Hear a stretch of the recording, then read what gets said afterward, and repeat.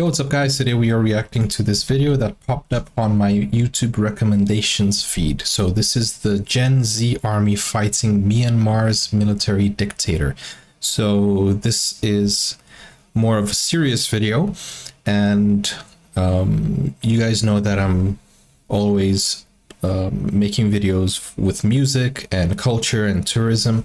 So I'm trying to make videos also based on news, and I think this fits. So if you guys want me to do more of these videos, let me know in the comments. And I don't know anything about what's going on in Myanmar. I have researched a little bit, but not enough to, you know, be an expert on what's the situation is there right now.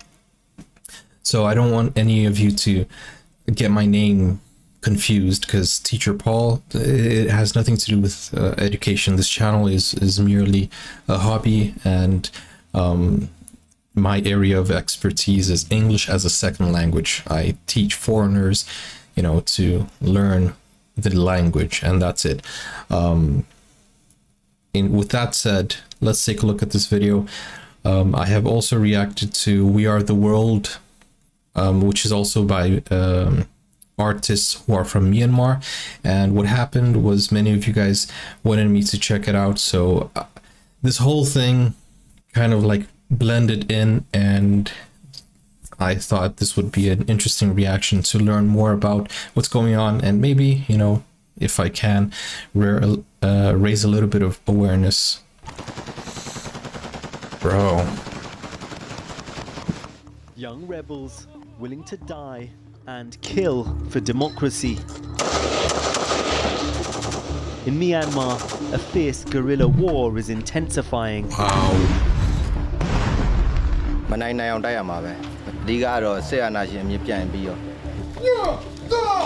Amongst the resistance, former peaceful protesters risking their lives on the battlefield. This is who they're fighting. A brutal military junta that seized power in a coup 2 years ago. So I saw this, and it was the weirdest way of finding out that there was a coup. What happened was there was this fitness instructor that was making her video, and the coup was like going behind her.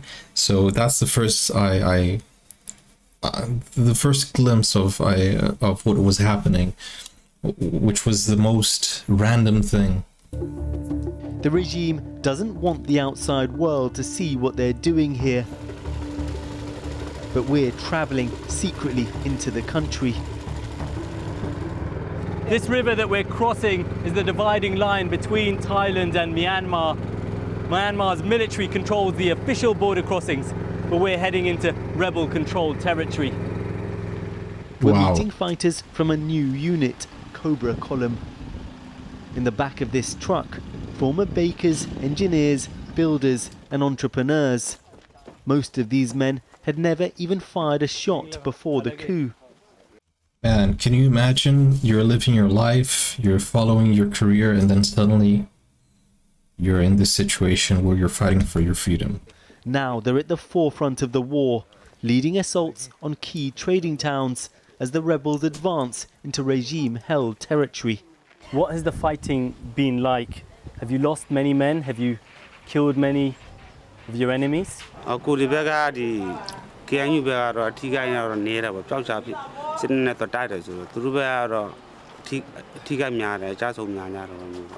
you think you can really defeat the military? Do you have enough weapons, enough ammunition?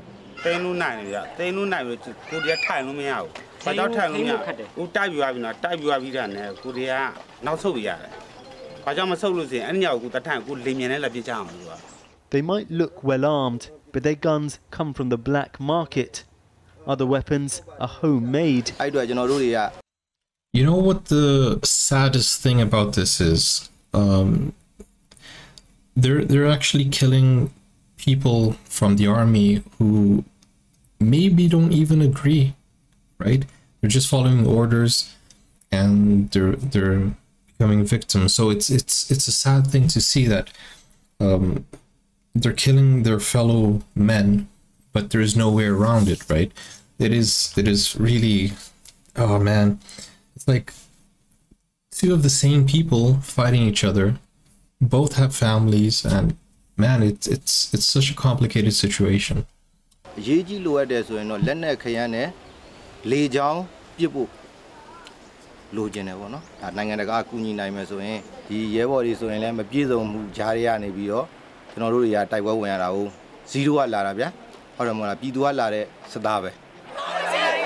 Civilians turned labels fighters. the rebels terrorists, but their revolution began peacefully. Millions took to the streets in protest 2 years ago after the military seized power once again. Myanmar had been enjoying a brief period of civilian rule, but the army refused to accept the results of democratic elections. Oh wow, that's what happened. Shooting dead hundreds of demonstrators after launching a coup. Bro, they were peacefully demonstrating. Man, okay, so the coup was against the Democratic. I think maybe, I don't know. Maybe the Democratic Party won the elections, and then there was a coup to take over. I think that's basically what I understood.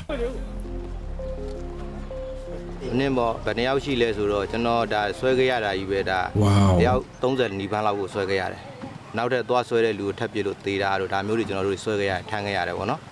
Ta Kong Bua was working in construction when he joined the protests.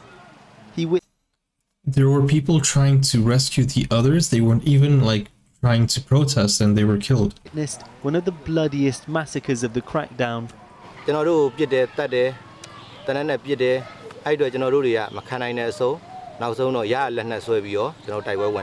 What was your life like before the coup?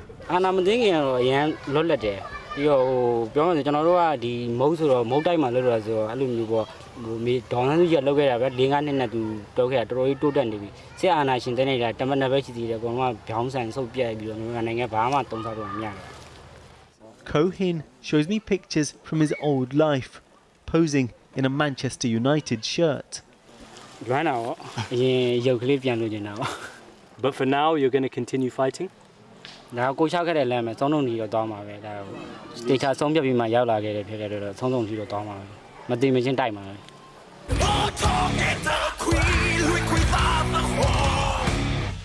This is a young, idealistic movement.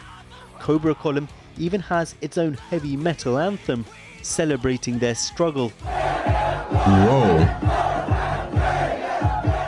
And they're not the only ones. It's a Gen Z revolution with tens of thousands of volunteers. Here, a massive rave at a training camp in another part of the country. That's the fighters new. are passionate, but they lack experience. Step in Myanmar's battle-hardened ethnic militias. Minority groups along the borders have been fighting for greater autonomy for decades. Now they're propping up this nationwide rebellion. We're in the headquarters of the Karen army. They're the ethnic group that have been fighting against Myanmar's military longer than anyone else, and they're hosting a lot of the activists turned guerrillas. The ethnic armies have trained and given sanctuary to the new fighters, including many from Myanmar's majority Burma population. The alliance is unprecedented in its scale, but there's a legacy of mistrust.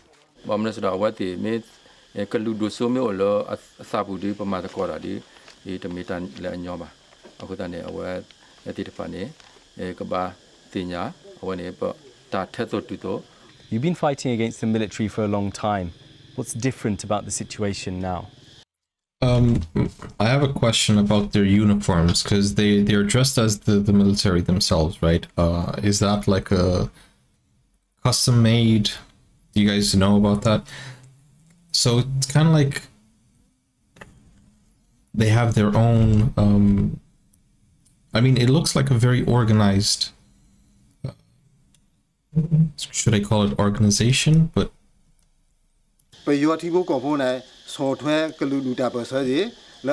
it's an army, right?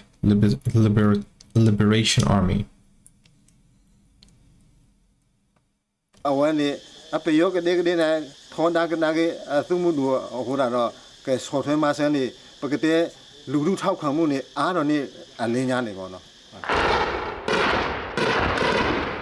Myanmar's military is under more pressure than ever before, and they're responding with horrific violence.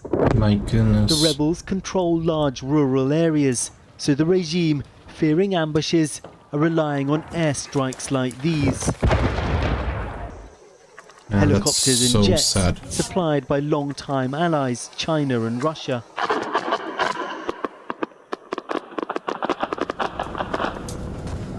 Fear is everywhere.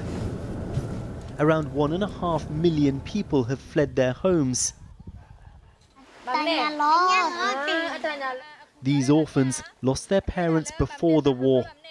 Now they've been forced out from their village, seeking safety in the forest. Samuse has been helping look after them here for a year now.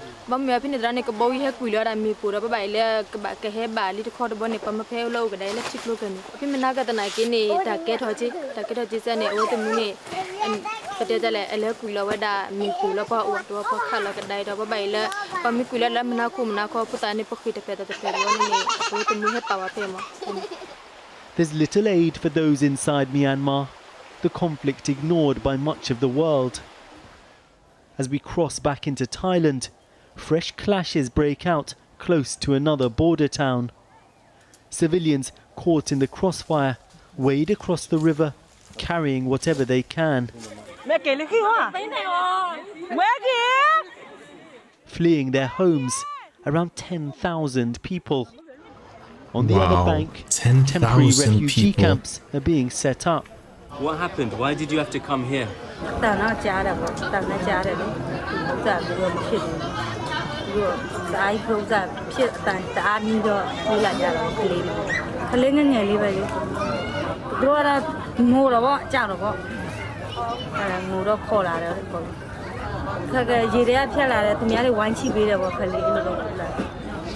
It's only a brief respite. As soon as there's a lull in fighting, everyone here will have to return home. Wow. The violence is taking an awful toll. We've negotiated rare access to a secret clinic treating wounded fighters. So most of the people here, how do they get injured?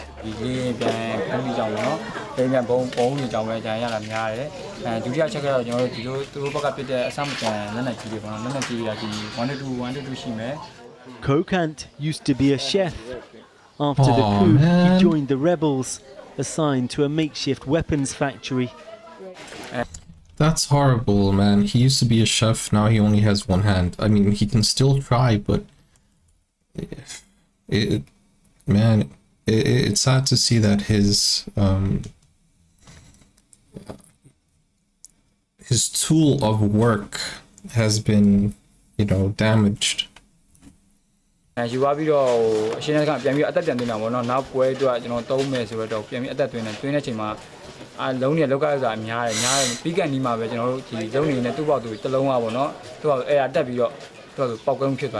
You lost your hand. Do you regret having joined the resistance movement?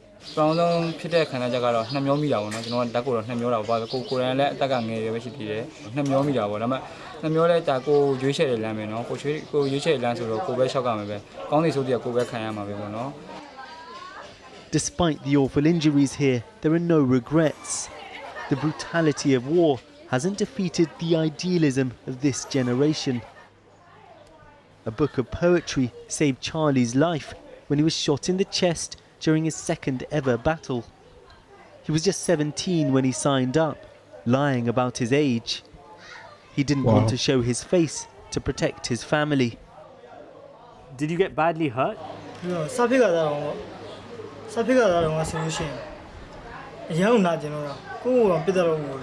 What do you want to do when you recover? I still want to fight. Aren't you afraid? No. Why not? Because my friend was dying from my eye. Wow. So you want to get revenge? Yes.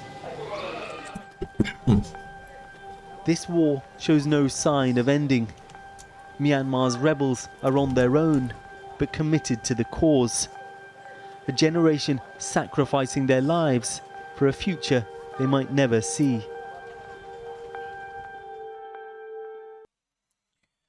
Wow, that was a very heavy video.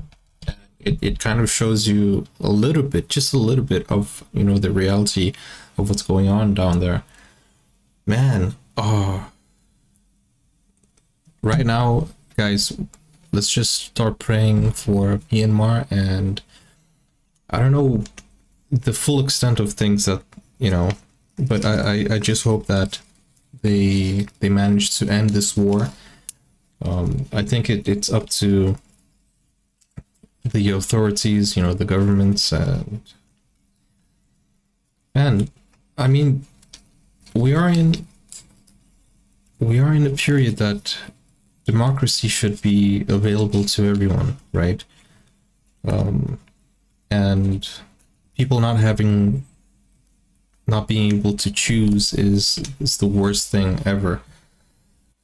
And I don't know. It's just something that puts life into perspective, you know, because we live in like, I live in the UK, so even though there are rumors of war here, it's not the same thing, because we aren't living in war. We are actually living in a very comfortable life, and whenever we see things like this, it